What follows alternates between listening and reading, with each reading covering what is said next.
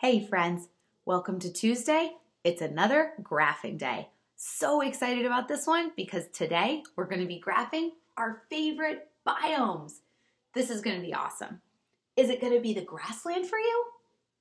How about the polar biome? What about the desert? Aquatic biome? Or are you a forest guy or gal? For me, it's less about which one I'd most want to live in, because some of these would be pretty tricky to live in. Some would even be pretty tricky to visit. But the question I want you to think about is, which one of the biomes that we've learned about really captured your imagination the most? Which one, frankly, was just the coolest to you? All right? And do you think you could find 10 people again? I know you can. But you can ask them the same type of question if they're like, wait, which one do I want to live in? Well, I don't know. You could help them understand that we're more interested in which one do you just find the most interesting, right? The other thing you've got to remember, if you're asking other people, you might need to remind them what a biome is. Don't forget, a biome is a community. A biome is a community of plants and animals. And that community shares the same habitat in nature, okay? A biome is a community of plants and animals that share the same natural habitat. Pretty cool, right? You know a cool word like biome. You also know an amazing amount about all these biomes. When you're graphing it though, you might notice this graph looks a little different than our graph last week. What's different about it? Can you tell? There are no lines. There are no squares. So last week, we did a very, very typical bar graph. You could actually see the bar forming because you would color in a square for each vote that you were recording. This bar graph is going to look a little different. Ooh, sorry. Here's an example. This is a bar graph that does not look right. Remember, the reason we graph things is so that the picture can show us the numbers. So if I'm looking at which biome won on this graph, I think Wesley did this. Which one won? It looks like forest is the highest, but wait a second. Forest only has 3 dots. Huh. What about maybe grasslands? 1, 2, 3, 4, 5.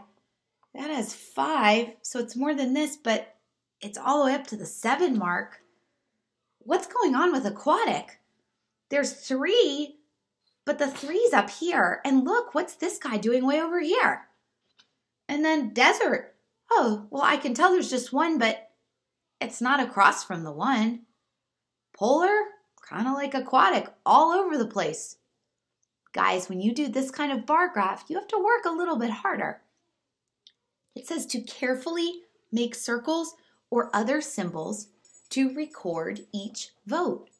You can use any symbol you want. Maybe you want to make tiny cactuses for the desert votes or tiny fish for the aquatic votes. But whatever symbol you use, you need to make sure that your dots line up with the right number and biome. So, this is how not to do it. When you use your graph at home, if you have a vote for polar, say, you want to use your finger to go up from polar and draw your symbol, a dot or something else, across from the number 1, okay? If you get another vote for polar, you don't want to jam it right on top of that first symbol or dot. You want to make it way up by the number 2. That way, all the dots or symbols that you use will be the same and will give us the right picture of the numbers. This is great practice, guys. You're thinking, well, why didn't you just make us the squares again? This is good practice, okay? I want to see if you can do it Actually, I know you can do it. So take your time, think of maybe a fun symbol for each biome, and then be careful putting it in the right spot.